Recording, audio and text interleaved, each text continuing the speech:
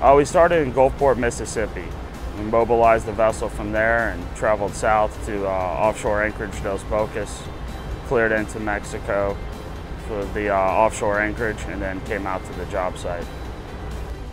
Well, we had a coordination meeting between all the vessels that were going to be used on this job so that they understood what was going to happen and how we had to maneuver the vessel to hold it in position until we got our anchor wire connected to it. Jacket was built in our Altamira fabrication yard. We moved it from our yard, skid it on to the Intermax 600 in preparations of bringing it into this field for launching for our customer. All night, mostly preparations, cutting it loose and ballasting the vessel, tearing down a lot of scaffold on board.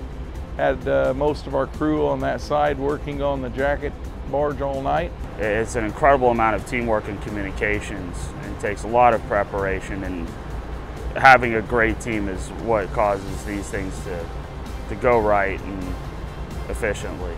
Everything we do, that's the top on the list. Safety comes first. Safety is the most important thing, and it's a culture, it's a belief, and everybody looking out for each other.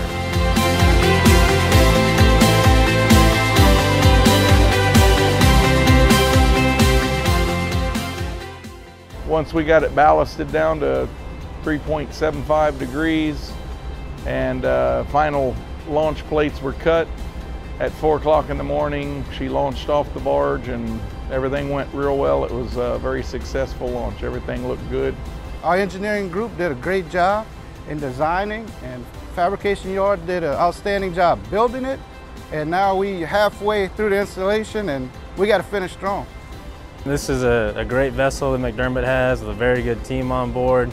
There's a lot of experience that's installed a lot of jackets before, and this is a 7,000-ton structure being put into 400 feet of water, so it's no small accomplishment, and it takes a lot of experienced people and dedicated people to make that happen.